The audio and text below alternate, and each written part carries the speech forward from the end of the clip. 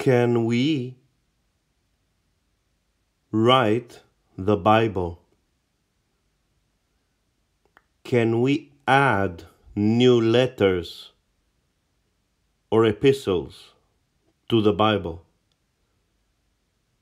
If the same Holy Spirit that raised Christ Jesus from the dead dwells in us? The answer is yes, we can. If we keep the commandments of Jesus Christ and we live a life as the apostles did, or the early Christians after the apostles, yes, we can add new letters and epistles to the Bible. The Bible has not finished. The Bible has not ended. The New Testament is still being written, but we must discern by the Spirit who is a false teacher and who submits to the Spirit of God.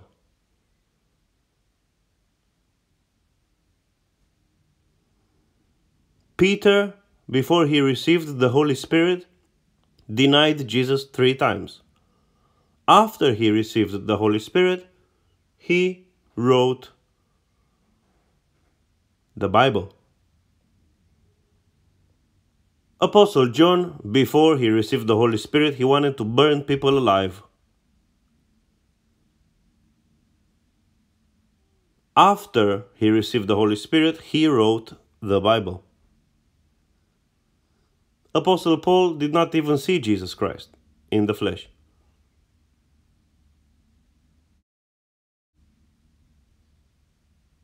When did people have a bigger revelation of God? When did the apostles have a bigger revelation from God? While Jesus was walking the earth as a man? Or after they received the Holy Spirit at Pentecost? When did Peter understand God more? Before he received the Holy Spirit, when he was denying him 3 times, or after he received the Holy Spirit and God did all those mighty works through him, speaking to him with visions and dreams, and eventually he died as a martyr for Christ? When did Apostle John have a bigger revelation from God? Before he received the Holy Spirit, when he wanted to burn people alive? Or after, when he was imprisoned and also martyred and wrote an amazing book?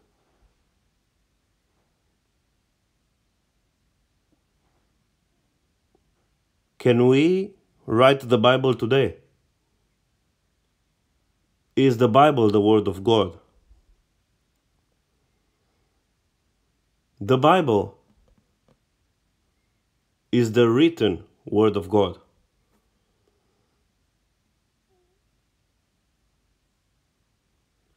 All the people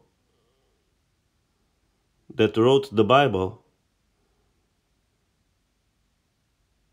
had the Holy Spirit and also had the spoken Word of God.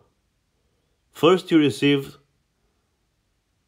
the spoken Word of God, which is the Holy Spirit, and then you will be able to also be part of the written Word of God.